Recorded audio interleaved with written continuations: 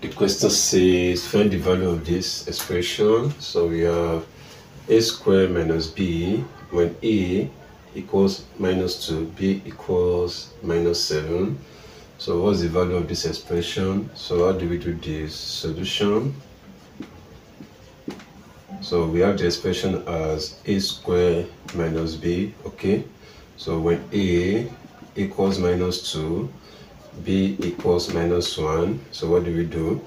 We substitute the value of a to be -2 in the expression, which is -2 squared, okay, minus, so the value of b, we substitute it back as -1, okay.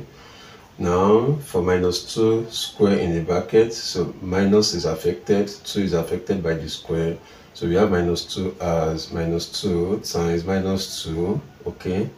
Here we have this as minus times minus, we have this as +1, okay.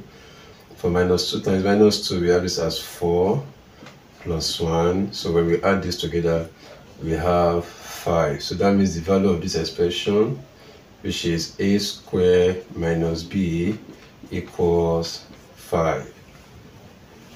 Thank you very much.